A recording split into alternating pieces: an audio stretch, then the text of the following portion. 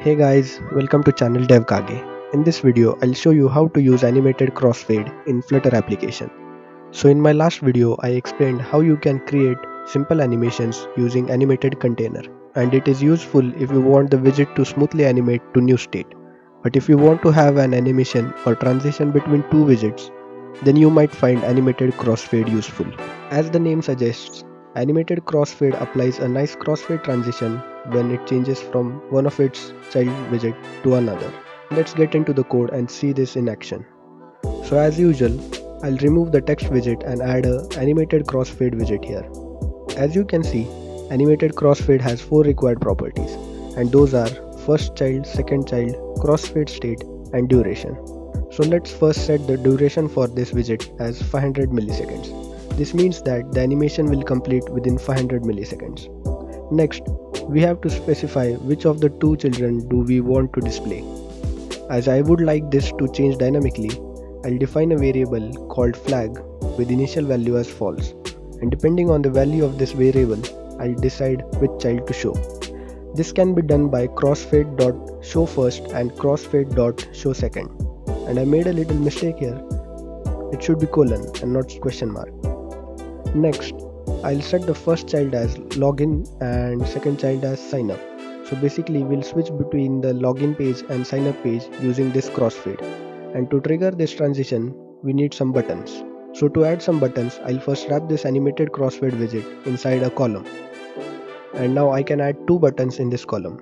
First one will be a raised button which will display done. And as I am adding this button just to mimic a standard login, it will do nothing. The next one will be a flat button and it will show go to sign up or go to login depending on the value of the flag. Inside the on tab of this flat button, I'll put a set state call, and inside that I'll reverse the value of the flag. It's showing an error for some reason. Oh, so it is because I marked the flag as final. So let's fix that real quick by changing final to boolean. And now the error is gone. So now all the basic steps are done.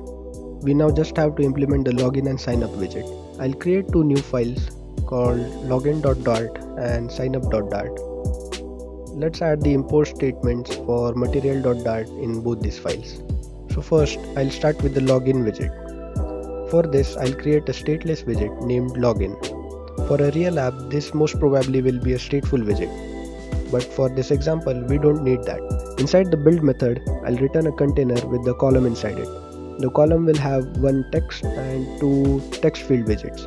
The text widget will display a login text with font size as 30, and the next 2 text field widgets will be for username and password. Note that to display the label for these widgets, you will have to use the decoration property with input decoration. Similar to login widget, I'll quickly create a stateless widget for signup too. The only difference we'll have here is that it will have 2 more text fields, one for email ID and one for password confirmation. And now we can go back to the main.dart file and import login.dart and signup.dart. And now if I save this code, you can see that the signup widget is displayed.